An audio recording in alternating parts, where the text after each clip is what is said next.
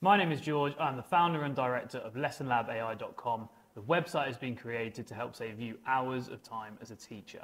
Now in this video, we're just going to go through a few of the tools currently available on the site.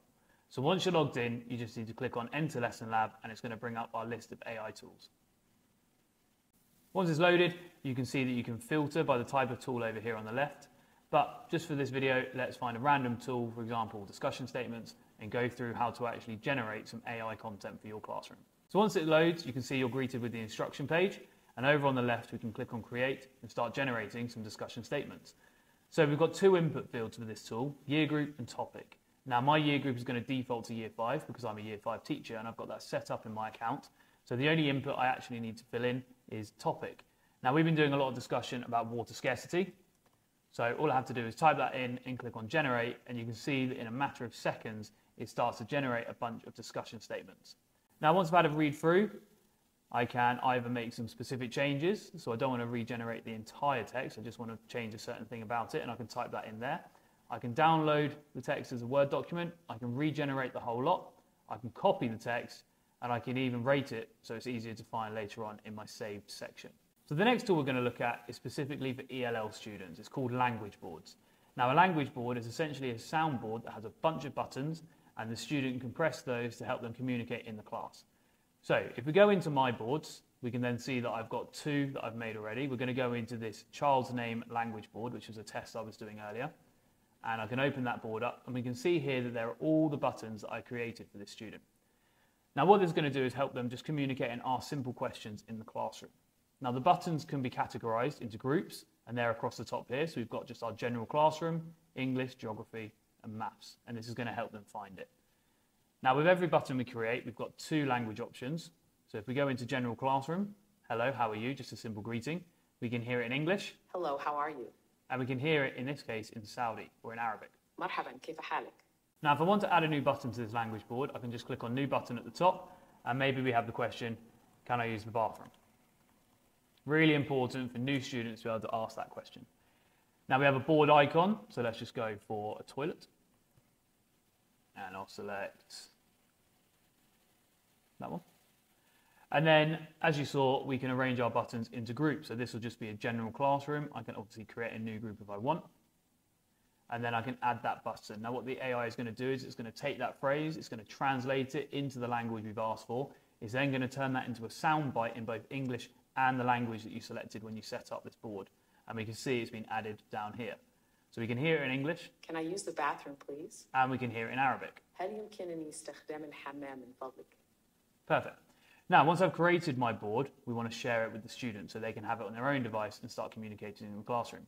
So to do that, we go back to my boards and we can either generate a QR code for the student to scan or a share link. This is what the language board will look like to the student. So in the top right, we've got the audio. Do they want to hear the audio in English or the language you selected, in this case, Arabic? So let's say the Arabic student is speaking to an English teacher. They might want the audio to come out in English, but they want to read it in Arabic so they know which button they're pressing. So once we've done that, for example, if we find our can I use the toilet one? Can I use the bathroom, please?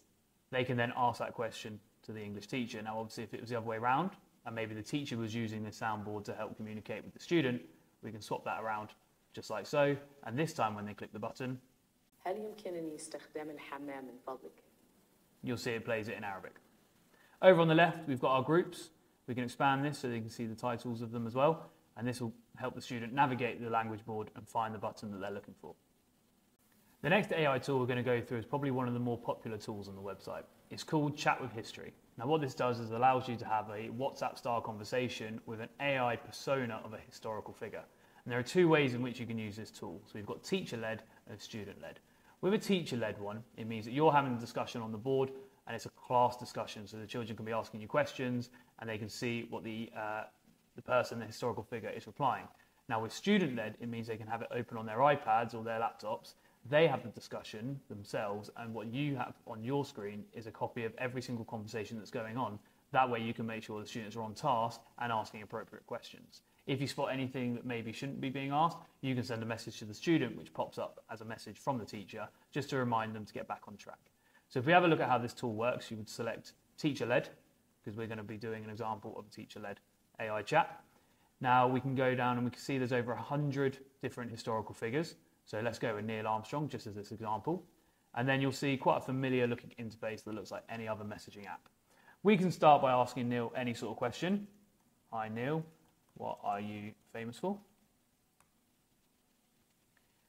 And we can see our message pops up on the right. Neil looks like he's typing on the left, and then we can see he's got his response. So that's quite a factual answer, but we can also start asking some more personal questions like how he felt.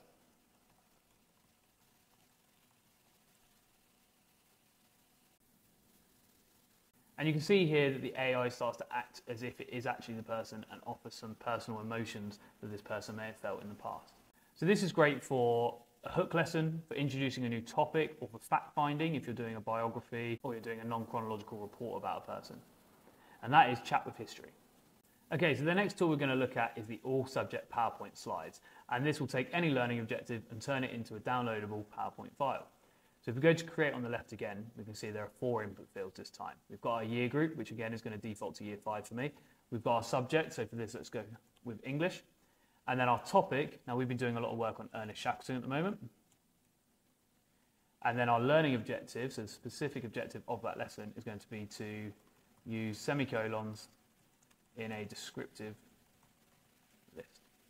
And then by clicking generate, what it's going to do is it's going to show me all the information that appears on the slides. And this is much quicker than trying to generate the PowerPoint file in the first instance. So we can go through and make sure we're happy with all the information that's on the page or going to be on the slides. And then we can make any changes or regenerate. Now, as it says up here, when you're happy with the content of each slide, click Generate Slides at the bottom. So by clicking that, this is where it then goes off and creates that PowerPoint file. And you can see the steps that it's going through. So once it's finished generating, you'll be able to see that we've now got the PowerPoint logo at the bottom. That means our files are ready for download. If we click that, it's going to bring up our PowerPoint file. Another great tool on the site is image to setting description. Now we've all seen the AI tools where you can turn text into an image. That is a tool that's available on LessonLab AI. However, in this case, we're working in reverse. So we feed the AI a picture, it looks at the picture and creates a piece of text about the picture. So for the inputs, there are 4. We've got our year group. We've gone for a genre, I've said a setting description. Specifics to include, relative clause, and then I've uploaded just a nice picture of a beach. And as you can see, if we click on create new, in a matter of seconds, it reads the picture or looks at the picture and creates a setting description for me. Now this is great if you want to use a picture as a stimulus or for any example pieces of work that you want to demonstrate. So this video has just shown you a very brief insight into what the website can do. There are 80 tools currently available. It's free to sign up. You get a free 1-week trial of some of the premium tools, and it's the best way of just experimenting with how AI can help save you hours as a teacher in the classroom.